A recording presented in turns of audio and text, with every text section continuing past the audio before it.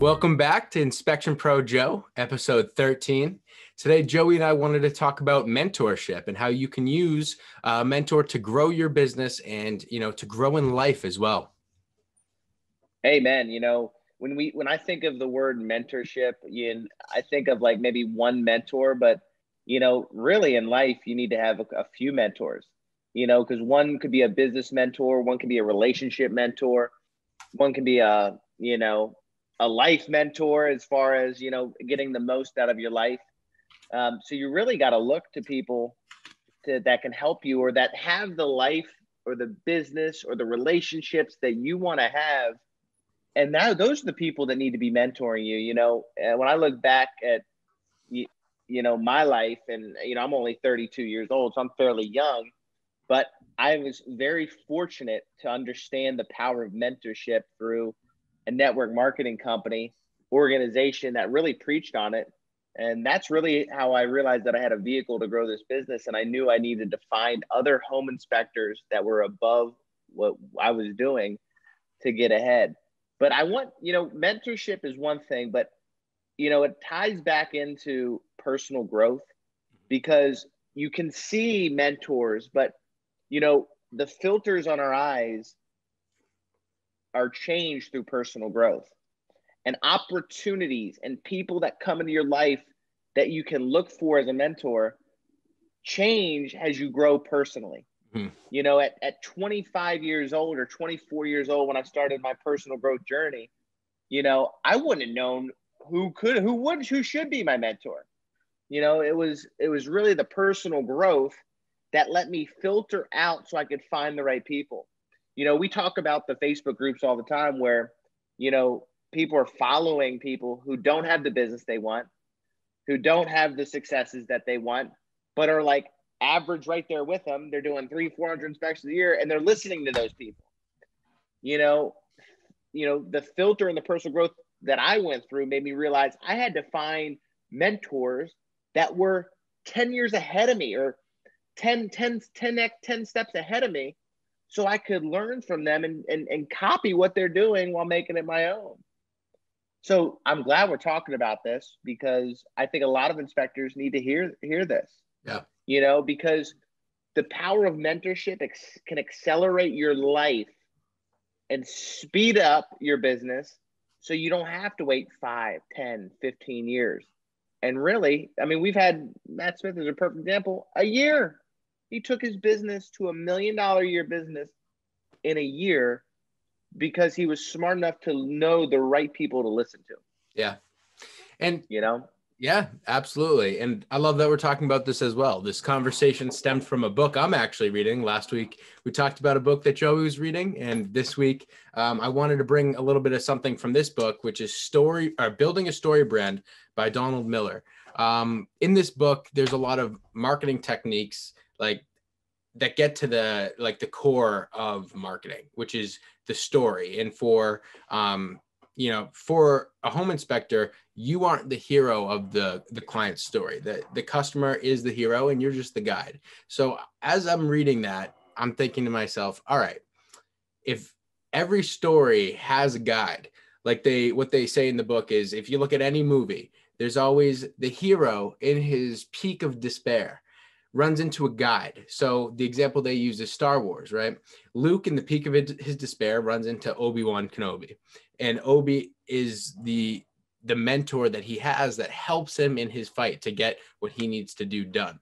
So that's what really started my thinking of, all right, so if you're a home inspector who your goal is to grow your business, what's the best way to do that? You're in despair, at the peak of your despair in the COVID-19 pandemic, and you need to figure out how that you're going to support yourself, your family, your future. How are you going to do that? And I was thinking, wow, this is a really good topic to bring up. How can we look for mentors? How can we connect people? And what should you be looking at? So that's why I wanted to ask you today some of these questions, like, what was your experience with mentors? Did you have someone that you looked up to in the business right away? Was your first mentor your father, maybe an older brother? And what were you able to learn from them that helped you to grow so fast? Well, I think, you go back in time, my first mentor was probably my dad when it came to sports. I was very sports driven. And then as I started getting better and performing better and went into college, I had a high school coach who was named Brett Lewis, who was unreal, mentor, taught me what it was like to work hard. Mm-hmm. He expected a lot out of us. Parents complained a lot about him because he was demanding, and he expected a lot out of high school kids. But I respected him so much looking back. And then my college coach, not the first college I went to, but the one I graduated from for baseball, what a mentor. And I'll never forget, I'm reading John Maxwell, 5 Levels of Leadership. And it was like I was back in college, and I wasn't even reading a book called 5 Levels of Leadership, but I could relate it to his program and how he did that. So those were major mentors in my life. And I think, Kevin Anderson, my college coach, set me up on personal growth, because I was able to read and grow and relate it back to that and be like, wow, I've learned so much in college, not from academics, from baseball, from not playing the game, but the practices, the work that we put in, the accountability, the words of the month that we would have, and that really transformed into my business life now. And I think it's a huge reason why we have the success that we have, and why I've had a small amount of success in my short life. Mentors are important. And then, having mentors come in financially and business wise in my life that told me that I really needed to find somebody in the home inspection industry, because I had this family business that was above me so I could grow. And that's where I met a Jerry Linkhorn, a Chad Hett, all these big companies that I was able to piece through. And there's more, Dan Dice, Nathan Thornberry, where these guys are pioneers and big companies in this industry that I could take information from them and apply it into my own business to accelerate my growth. And, for a couple of them, I think I've grown a little bit past them, but I used them to do that. And I'm so grateful that they were open to share that information with me. And now it's, when I go to these conferences, it's finding people, that may not be bigger than me now, but maybe doing something a little different than I am, that are getting themselves to the level of revenue that I'm at, that I pick and piece. And now it's just putting the pieces together to get to 3 million, to get to 4 million, and understand how they're doing it. What I'm grateful for is that there are bigger companies than me that I can go to these conferences. Like, we're going to Dallas, but I can go to a conference and find them and see what they're doing, see how they're structured, see what they're doing different. How are they growing their business? How they scale quickly, but I'm not going to ask a 400 inspection person what they're doing to scale quickly, because they're not on the same playing field as I am. At 2 million, 1 million, I can learn from those guys who have multi-inspectors what they're doing to grow, and they can learn from me. And that's really powerful. And granted, I'm not saying if you do 400 inspections, I am more than happy to share everything that I have. And that's why we're doing this podcast. And you know what? I may pick up a piece that you're doing. Maybe you're handling a situation a certain way. I believe we can learn from everybody. But as far as growth of my business, I'm really going to learn that from people that are, my size, bigger, or that are doing $10 million, $12 million a year, and how they went about doing that. Was it staying in your own territory? So there's, but you got to, if you're a business owner, you want to be a business owner. If you're a single man inspection shop, you're not a business owner. You're an employee of your business. If you want to be a business owner, you have to commit yourself to personal growth, because if you don't, you're going to be hiring people who are relying on you. And if you're not growing, then your business is only going to reach the level of your personal growth, and so you always got to be learning. One thing, we had Nathan on here on our podcast.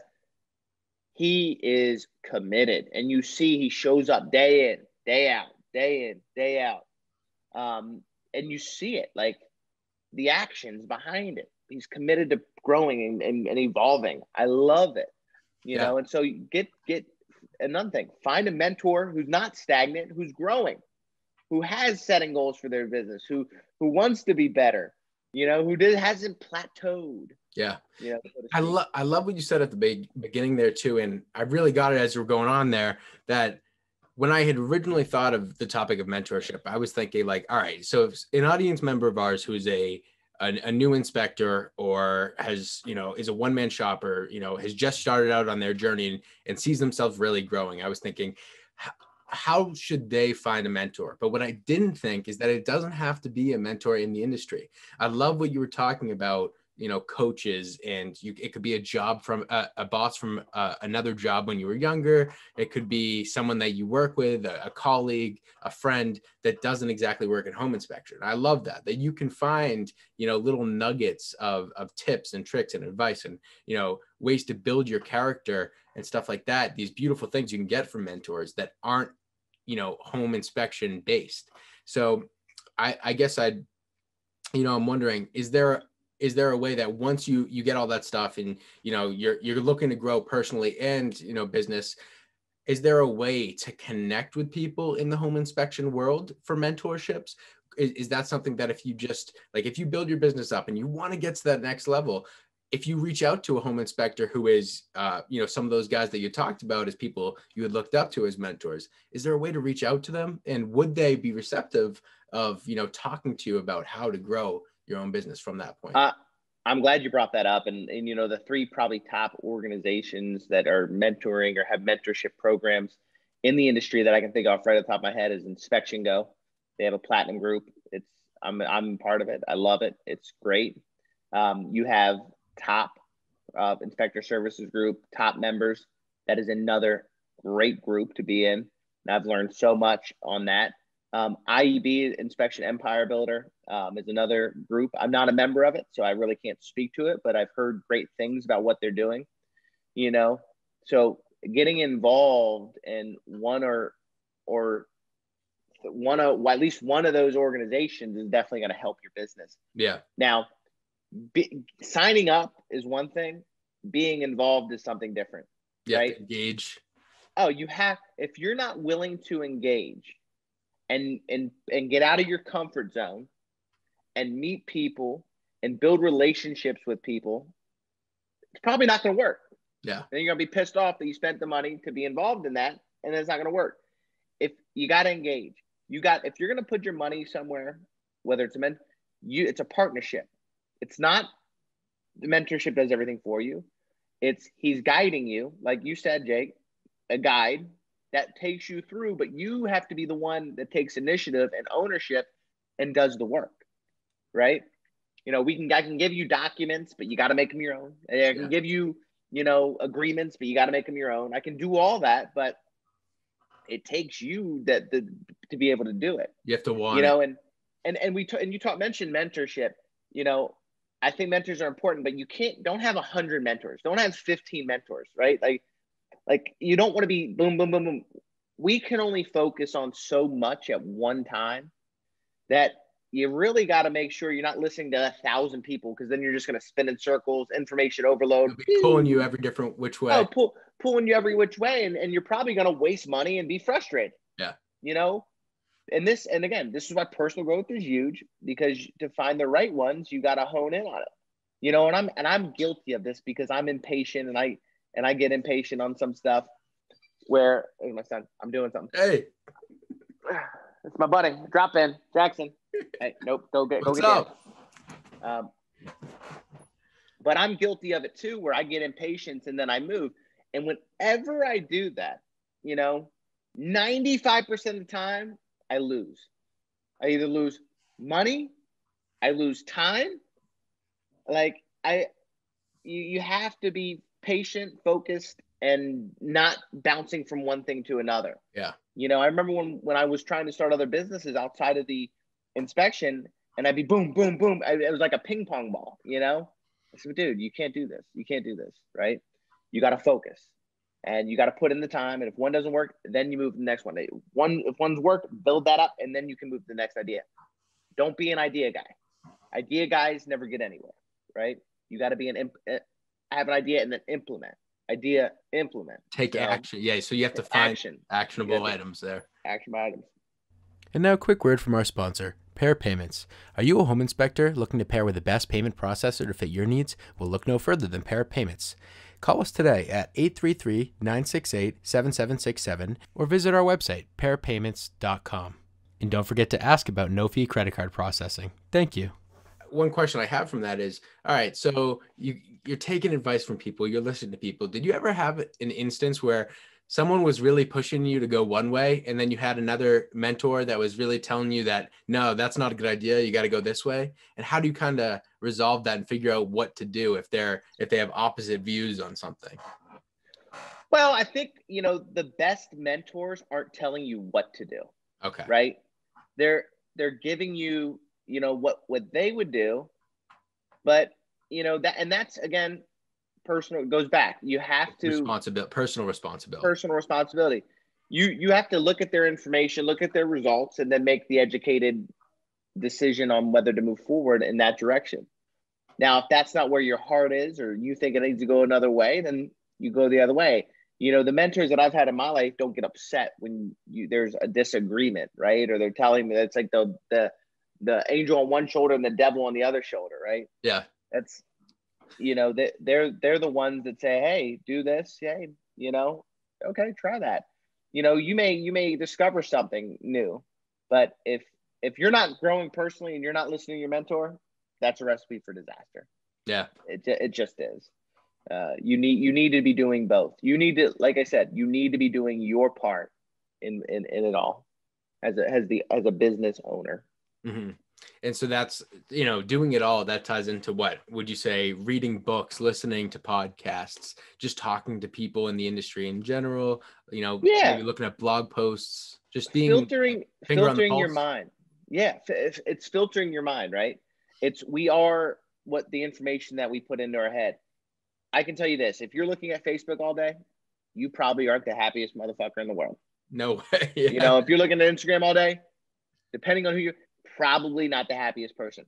But if you're listening to success audios, if you're listening to learning podcasts, business podcasts, if you're not watching the news, right? And you're watching things that actually are growing this inside of you, putting good information in your brain, you are going to set yourself up for success. Your subconscious mind is so powerful. Yeah. And if you're filling it with shit, the election, the Biden versus Trump, and it's too much noise. Black Lives Matter versus Trump supporters rioting. It's acts of terrorism. I mean, there's too much noise, and you can get involved in that. Waste your time and your mental bandwidth. Yeah, exactly. As a business owner, I could be upset that taxes could potentially get raised under Joe Biden. But what is getting upset really solve? Nothing. And you don't have the time for that.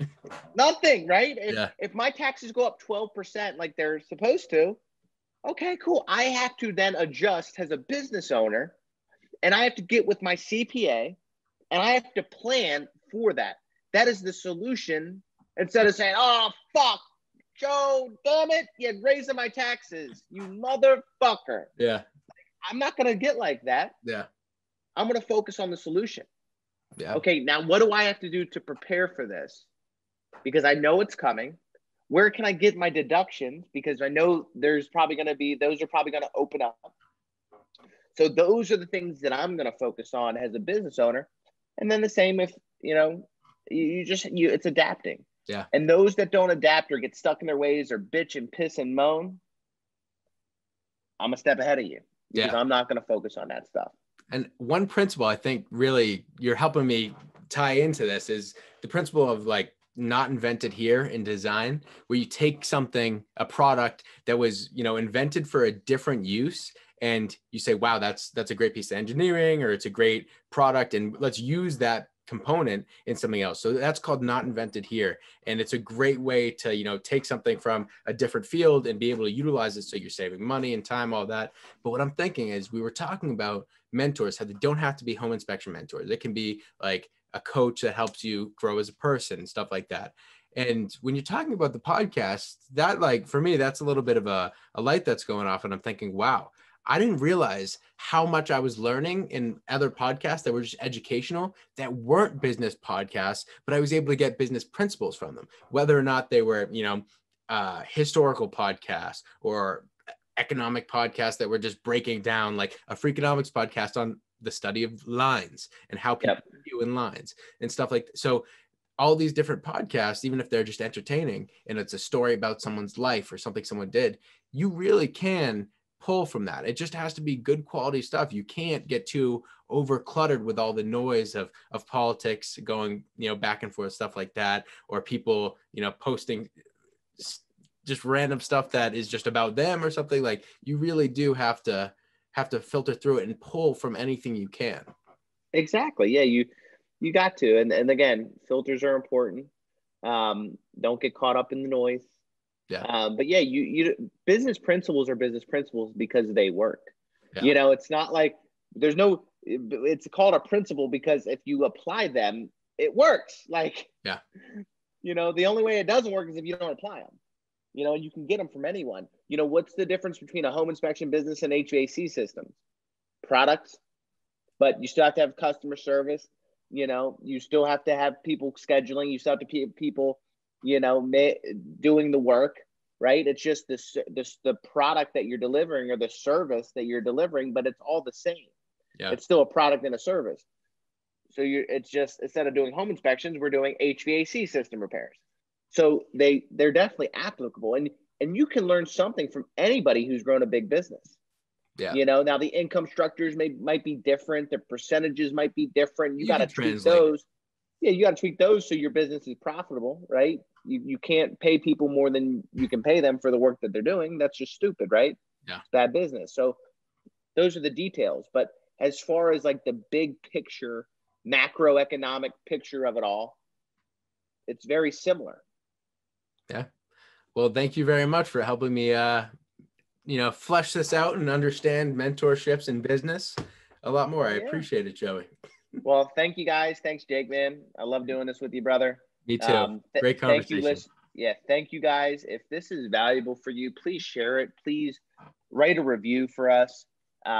We love your feedback. If you have a topic that you want us to cover, again, we're a business podcast in the home inspection industry. Please let us know. We'd love to talk about topics. If you want to be a guest on our show, please reach out to us, message us, email us.